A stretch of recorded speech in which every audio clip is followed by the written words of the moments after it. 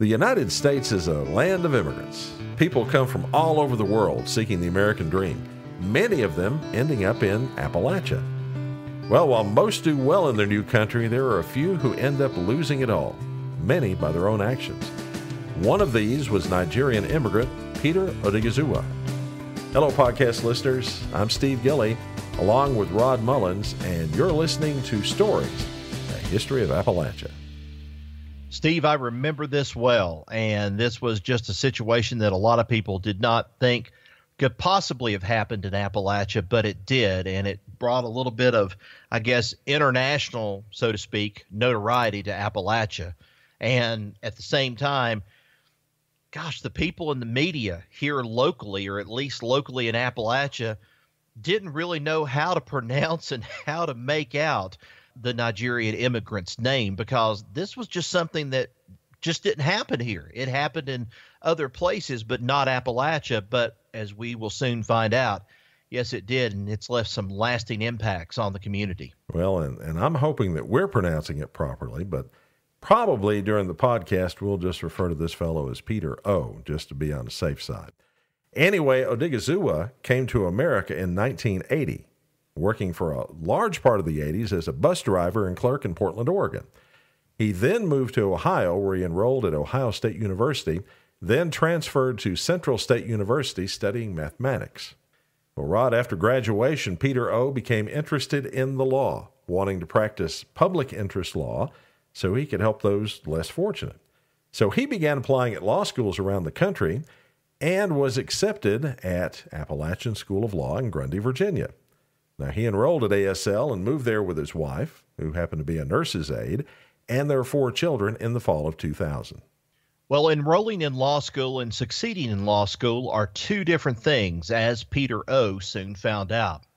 He had a hard time academically with the study of the law, which was made worse by having a hard time fitting in with the other students, at least according to him, as Peter O. claimed that other students made fun of him and would leave any room he walked into. And on top of that, he and his wife began having problems, which led to a charge of abuse against him, for which he had to appear in Buchanan County Court. And then in the spring of 2001, he flunked out of the Appalachian School of Law, something he kept from his wife and children. And that brings us to another person in this story. L. Anthony Sutton had been a senior member of the Democratic National Committee and worked in the Justice Department under President Bill Clinton. Now, prior to his government service, he'd been a partner in a Washington, D.C. law firm, but Sutton also felt that he owed back for his success. And so he came to Grundy in 1999 to guide the new law school as it geared up to train new lawyers to serve the Appalachian region. Sutton also took Peter O. under his wing. He helped to fund his tuition, he got him a laptop to use for his studies, and when times were tough for Peter's family and the power was cut off, Sutton actually paid to have it turned back on. He even bought him a used car when the family van broke down. And when Peter O. came to Sutton begging for another chance, well, Rod, he gave it to him, allowing him to enroll in the fall of 2001, which turned out to be a big mistake. Well, in the meantime, to make ends meet, Peter O. tutored students, worked part-time at the Van Sant Food City, and worked for a local market research firm located above that Food City store. His wife worked as a nurse's aide at the hospital in the area. The stress on Peter O. continued, though, and it got even worse as the fall progressed. He was again having trouble with his law studies.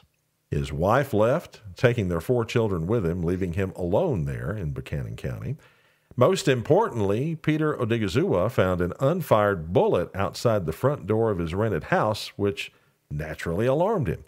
He purchased a gun for protection against whoever put that bullet there, which he felt must have been those folks at the school and around town who were particularly mean to him. At the beginning of January 2002, Peter O. was again informed that he had flunked out of law school and that his financial aid was being suspended. On January 16, 2002, Peter came to the school and visited Professor Dale Rubin to discuss his academic problems. He left that meeting asking for Rubin to pray for him.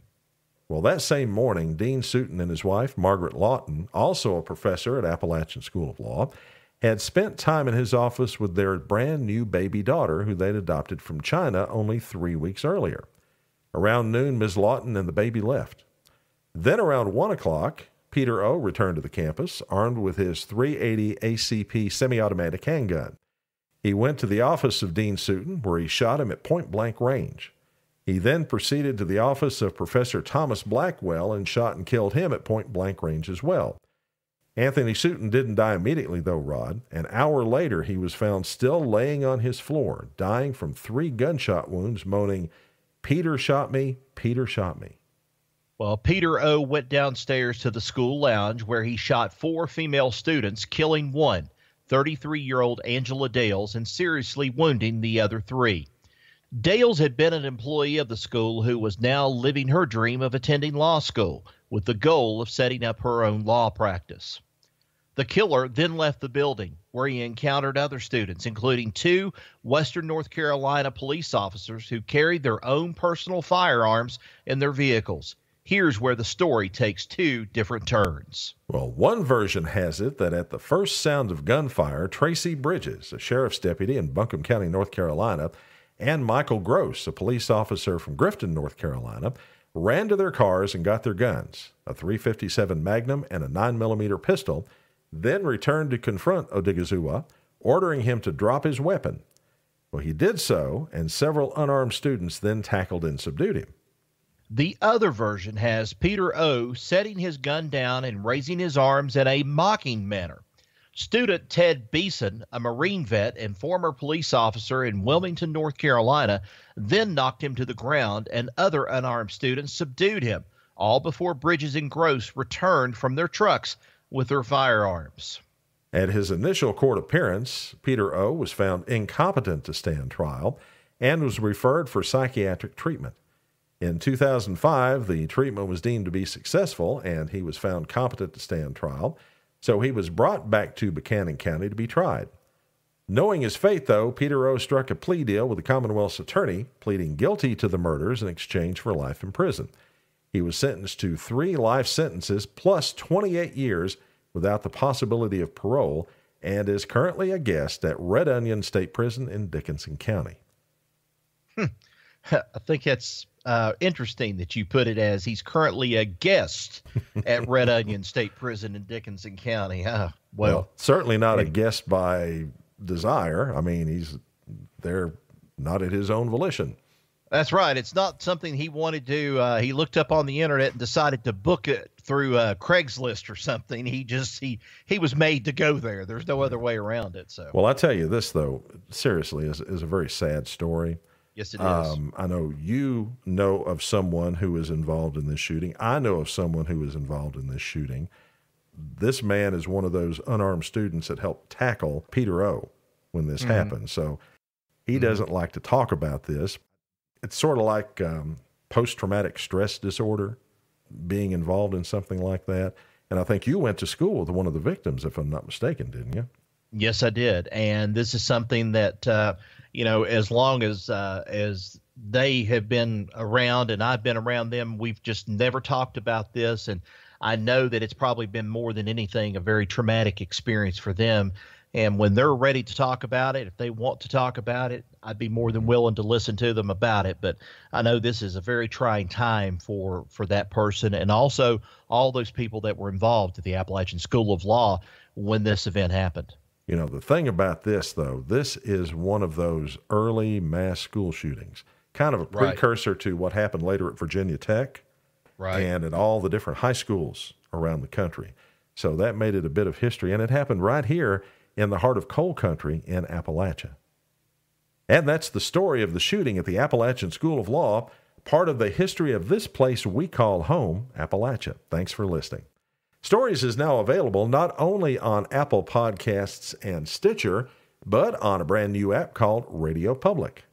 Now, if you go and download that app from the iTunes Store or the Google Store, then listen to stories through it, we get a share of revenue, which will help us be able to keep bringing you more of the history of Appalachia.